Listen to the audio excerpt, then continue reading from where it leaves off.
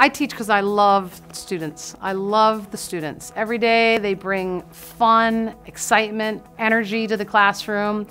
I just love making them feel good about what they're doing. And they can pass on a dessert or a dish to someone who feels pleasure from that.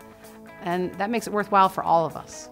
The best part of teaching is seeing the transformation in the students that came in with little confidence, maybe even little skills, but all of a sudden blossom into somebody that says, hey, I can do this. And you know, it makes me feel great when I see the light bulb go off in their head and they go, aha, I got it, I get it now. There's one story in particular that really rings in my mind because it was one of my first years of teaching. A student sent me a letter in the mail with $10.